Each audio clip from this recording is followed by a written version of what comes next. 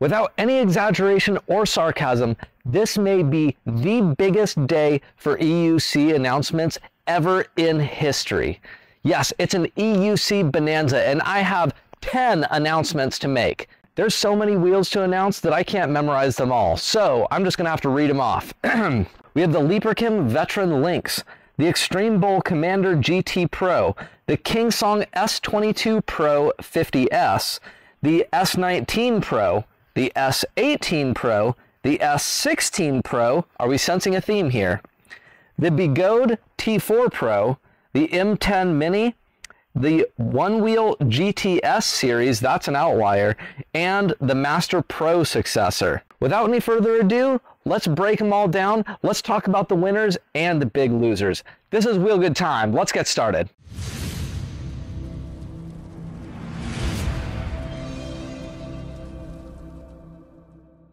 Let's get started with talking about the biggest loser of them all, the Onewheel GT-S Series. Now I realize this is not an EUC and this is primarily an electric unicycle channel, but we need to discuss this because it's new, it's extremely popular, and you need to know how bad this thing really is. Now I know I'm going to be getting a lot of flack and a lot of angry comments from Onewheel owners, but I'm going to try to be as objective as possible here.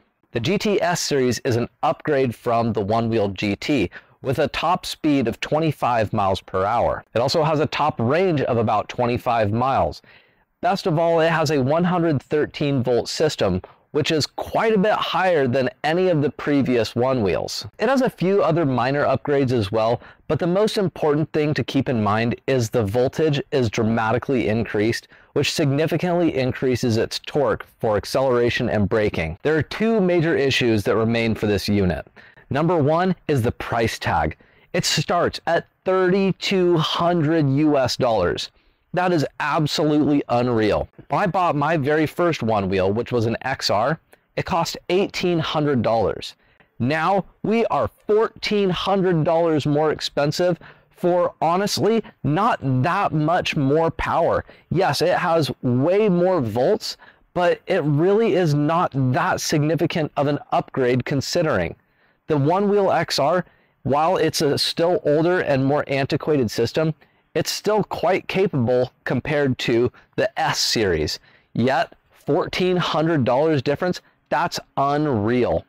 You can get so much more value with an electric unicycle. For $3,200, you could get a brand new Begode Master Pro that goes 55 plus miles per hour.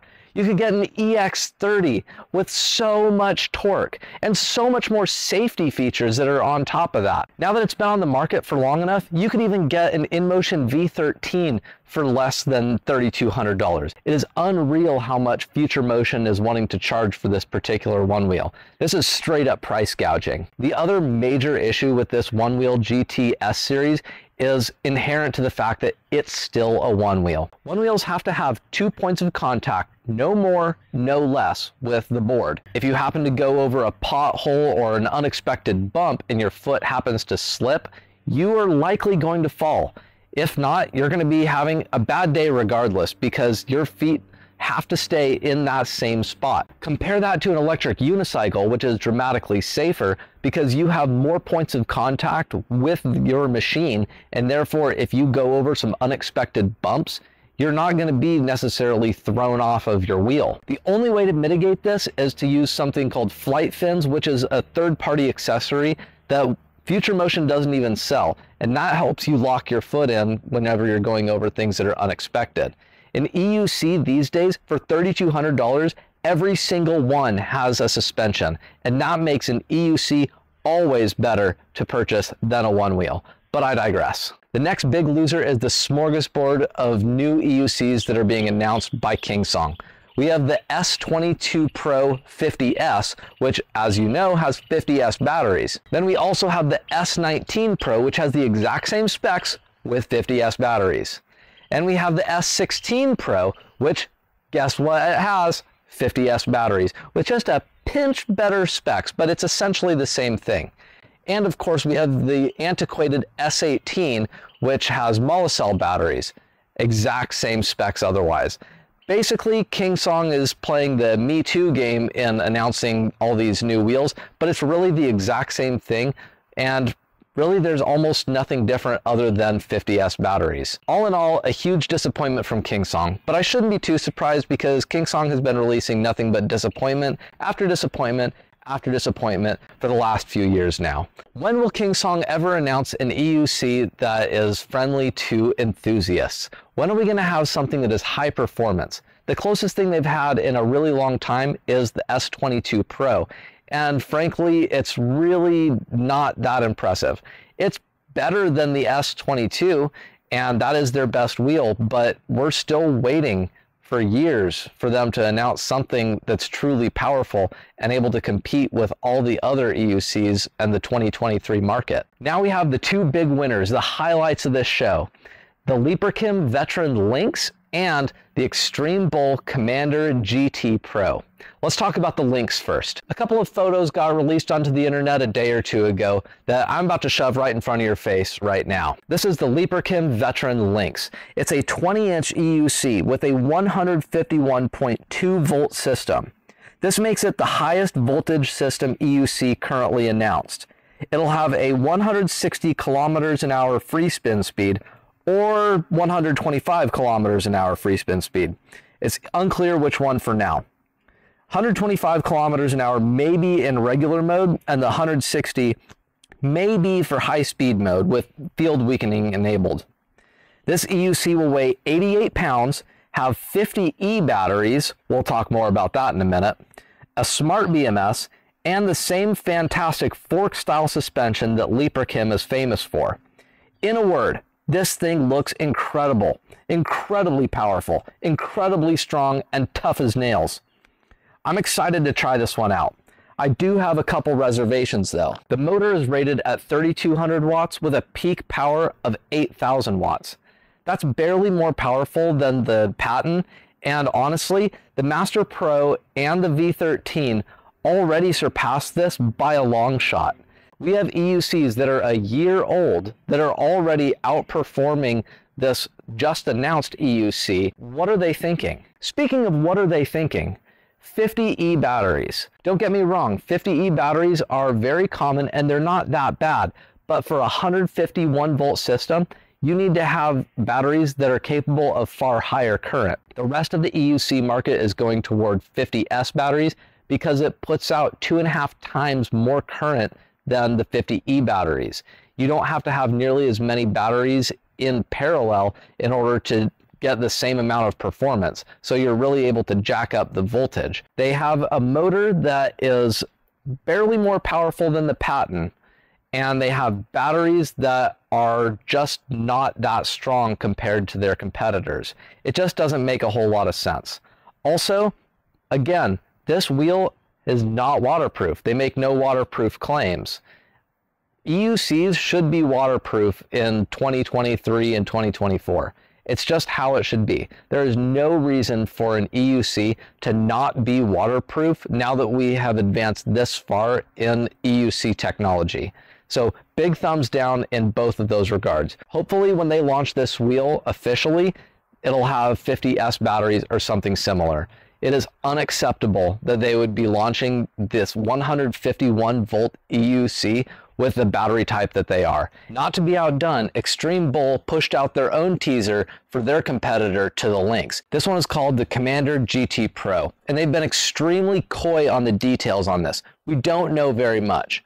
All we know is that this is going to be a direct competitor to the Lynx, and in typical Begode / Extreme Bull fashion, they're going to be trying to one-up them in every possible category, including voltage. What we do know is that it has a 3000 watt-hour battery. If you haven't noticed already, Begode and Extreme Bull make it pretty common practice that when one of their competitors announces one wheel, within about 24 hours to a week later, they make their own announcement announcing something that they believe is going to be a better version of whatever the other guy has. It most likely is going to have the 168 volt system that we've previously discussed in other videos, And on top of that, of course, it's going to have that fork style suspension. The photo that they've released looks like it's more in a conceptual phase still, but they had to get something out to steal Leaperkim's thunder. So it looks like it's just a 3D rendering for now, and it's just the back top corner with the tail light and handle. Not a whole lot to go on, but it looks like this wheel is still not obviously ready for prime time or a full announcement. All that they have to say is, we're going to be releasing something that's kind of like the Lynx, but better. Now we have two brand new wheels that Begode has announced, the T4 Pro and the Mten Mini. The T4 Pro is basically an evolutionary upgrade to the original T4. We don't have a whole lot of details about the T4 Pro. All we have is a few pictures and some guesses from what we've heard from other people in the community. What we do know about it is that it has a different motor and a different paint job. The rim appears to be just a little bit wider, and it looks like it's a C40 motor that's high torque, but if you zoom way into this picture, it says it's a C32 motor. If my suspicions are correct, this wheel is going to have a very high free spin speed and roughly the same amount of torque as the original T4 with a 134 volt system.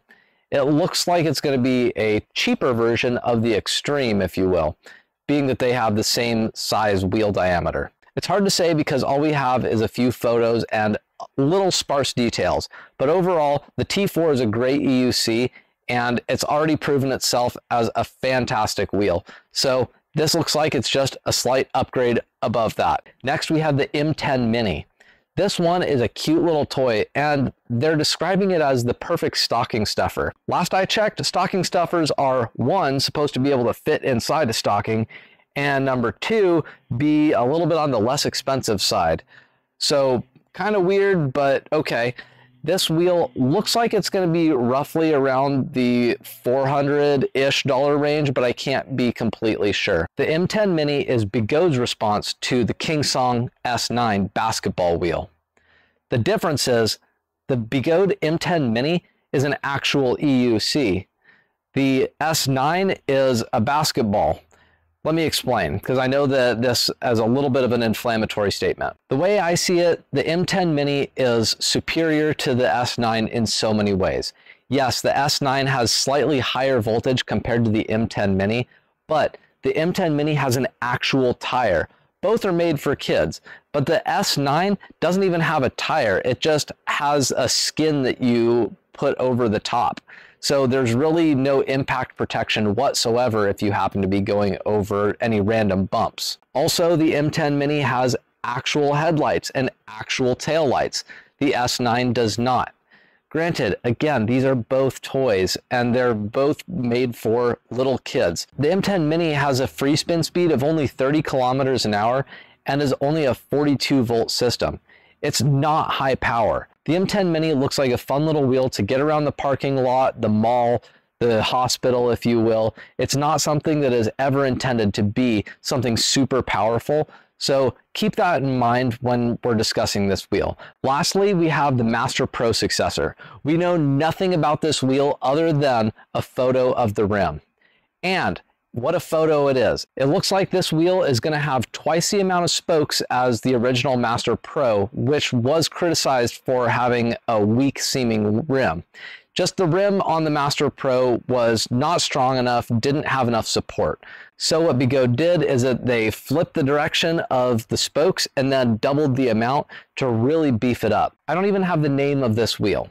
I don't know, but I suspect that this wheel is likely going to be a 168 volt system, just like the other EUCs that are probably on their way from Begode. Rest assured that when more details about any of these wheels come out, I will be talking about it, so make sure you're subscribed.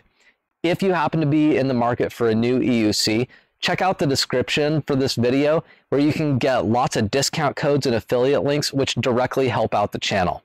Thanks for watching, and I'll see you next time.